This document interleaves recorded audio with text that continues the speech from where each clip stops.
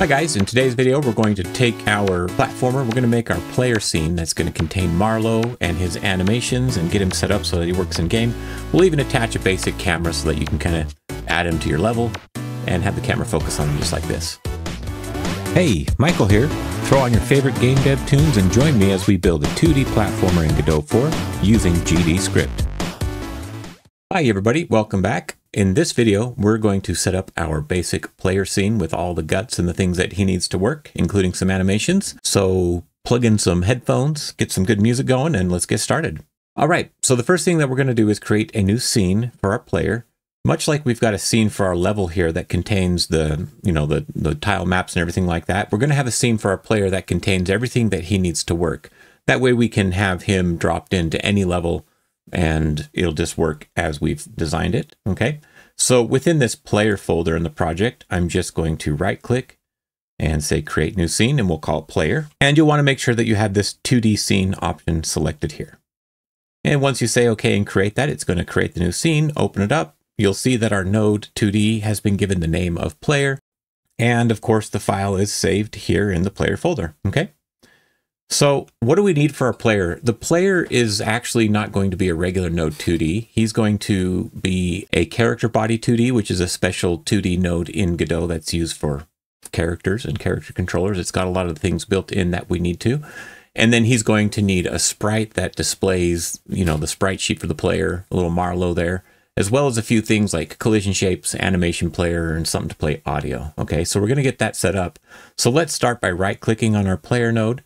And let's select change type, and I'm going to type in my search character body 2D, or just Kara.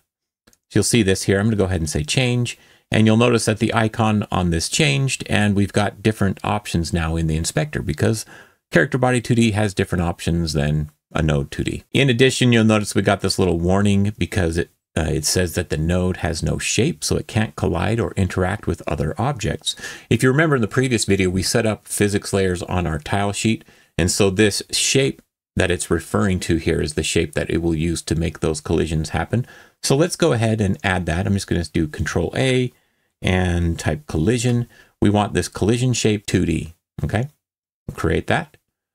And of course, this has a warning because this needs a shape provided. If you have it selected, you'll see in the inspector, there's a shape option here. And I'm just going to say new shape. You could do a capsule shape or a rectangle shape.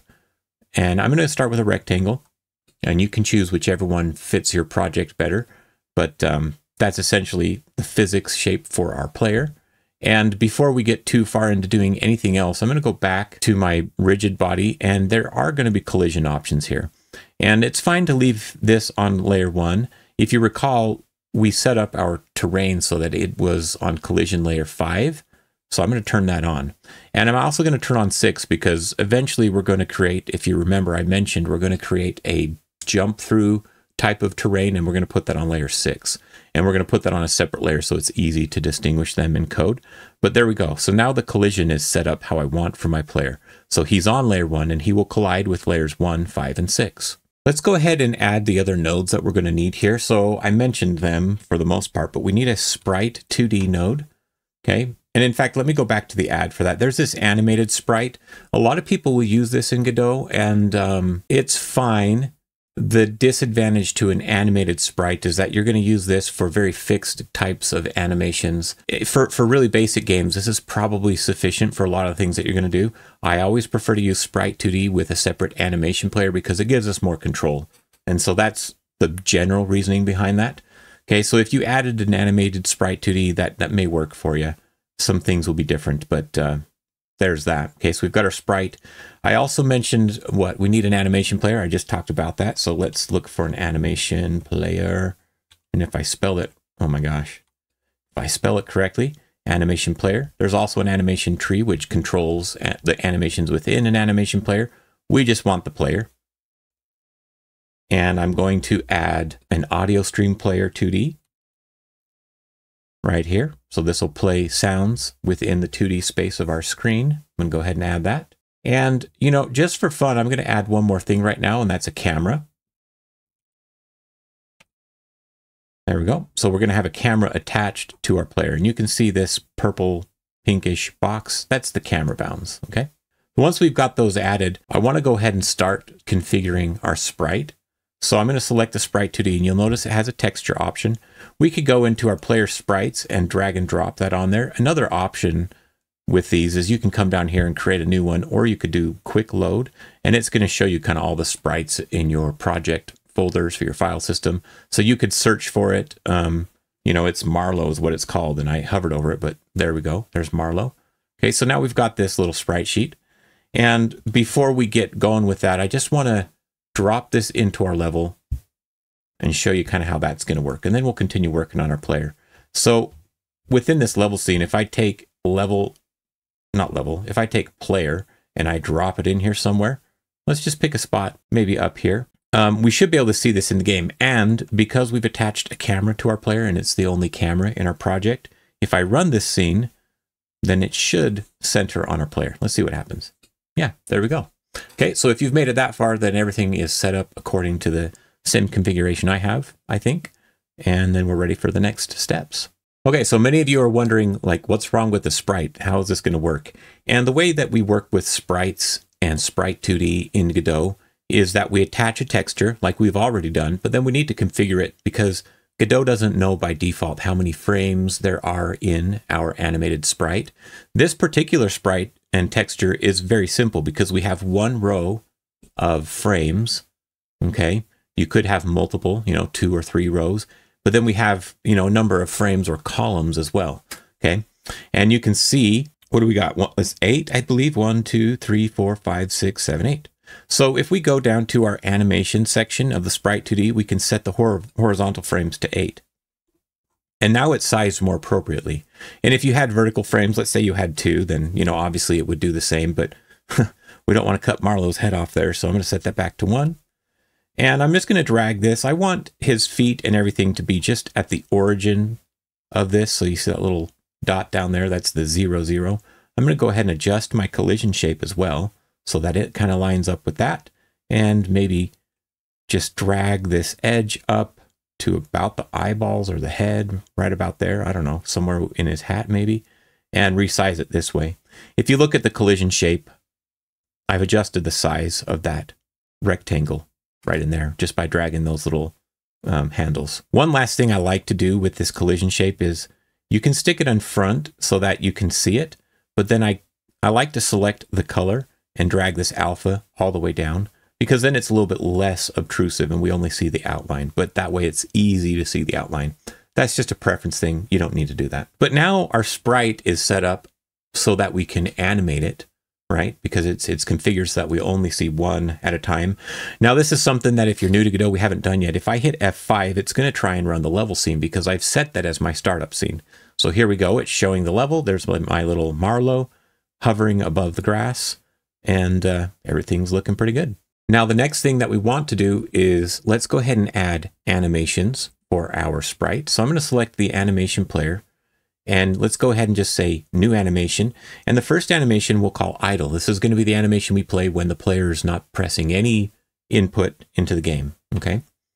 And all we really want to do with this, we can add a track. We could add a track which is like a property. Where's property track? Oh, it's the first one. There's a couple other ways to add tracks though that might be easier. If you have your animation player selected and you select an animation, you can then go pick any node in the scene tree. And like right here, we're on frame 0. I'm going to hit this little key icon next to it. You notice that key icon will only appear when we have the animation selected. And then it's going to ask us if we want to create a reset frame on a reset track. And I'm going to do that. So I'm going to say create. And there we go. We've got our simple idle. The idle is just that one frame. Okay. And what's really cool, right? If we had an animated sprite, we could set up animations, but one of the great features this animation player gives is the ability for us to add keyframes for other things. Like we could change the position of the camera. We could play an audio file. We could change the scale of the sprite, or we could change the color of the sprite. And all these things are things that we can add as keyframes to this animation that you can't do with an animated sprite. Okay, we're not going to be doing that right now early in this series because it's not needed for the basic functionality, but that is where a lot of the power and flexibility of this animation player comes from in Godot. Okay, so we've got our idle animation. let's go ahead and look. It created this reset animation right here, which is just going to be kind of like the default frame of all of the things that you've set up. And so it's nice to have that, especially if you're working and things get kind of wonky because you're on an animation that maybe fades out the player and is invisible. You can just click reset. He'll look normal. I'm going to go to idle and set this as the autoplay on load, which it should by default, and obviously it's not doing anything. If we run the game, it doesn't look any different than before because it's just that one frame.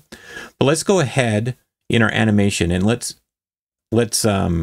copy or duplicate the idle animation, and we'll make an animation for run. And what I'm going to do is I'm going to change the duration of this animation to 0.4 seconds, and I'm going to set my clipping on this to 0.1 seconds because it's a 4-frame animation. So we only need those 0.4 seconds. I want to play a new frame every 0.1 seconds. You could keep that on the 0.0333 or whatever and do it based on frame rate if you want to. I just don't like doing it that way. And then I'm also going to turn on this snapping of the timeline cursor. If I have it off, then this is really smooth and it can go to like these small increments. But if I turn on the snapping, then it's going to snap it to whatever my setting is here. Okay, so on this first frame, we actually need to change the value. When we select that keyframe, you can see there's a frame value here. And if I increase that, you can see in the animation player, it's updating it. And if I drag the playhead, you'll see that it is actually setting that animation frame to a different frame. The run animation happens on frames 1 and 0 and 2, I guess. 0, 1, and 2. I'm not sure. Let me think. Yeah. And it's built in kind of a funny way. So let's start on frame 1 here. So I'm going to just set this to 1. And then we'll go to 0.1 here. And let's create a new key by right-clicking and saying Insert Key. And then we're going to set this value to 2. So you can see now his legs will get farther apart. Then we're going to go ahead and insert one more key. I wonder if you can hear my kids yelling and playing up there. I'm going to set this back to 1, and then we'll go to 0.3, insert another keyframe, and set it to 0. Okay, so we've got a little animation like this. Now, if we hit play, you can see it plays once. We want this animation to be able to play on loop repeatedly. And there's an option for that right here. It's animation looping. We can just turn that on. And now it'll just seamlessly loop, just like that. Okay. So we've got our run animation set up. I'm going to go ahead and save that. And then we have a few other animations that we want to create. And these are all very simple. They're mostly single frame, so there's really not much to them. So I'm going to go back to my idle, and I'm just going to go to animation and say duplicate. We want one for jump. And the jump frame is going to be frame 4. So we'll just go up to 4, like so. Okay, so now you can see there's his jump. I'm going to duplicate this jump animation, and we'll call this one fall. I think Marlowe's contemporaries only have a jump animation, don't have a fall animation, but I think it's frame 5.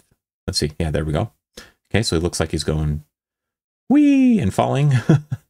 And then let's go ahead and duplicate one more time. I'm going to call this animation crouch.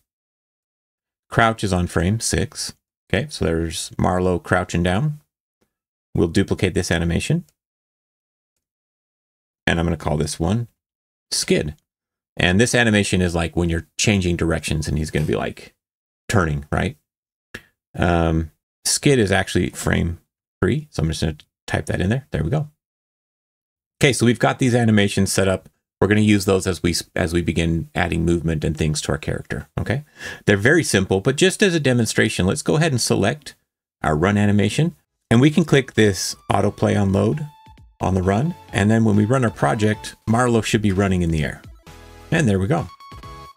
So we've managed to set up all that we need for our Marlowe player character. He's got his animations. He's got nodes that we haven't done much with yet, like the audio player, but we're going to be able to use those nodes in future tutorials to add functionality and features to our player. So thank you for following along. Go ahead and give this video a thumbs up if you enjoy the content and if you're learning, and subscribe to my channel if you haven't already. And as always, we'll see you next time.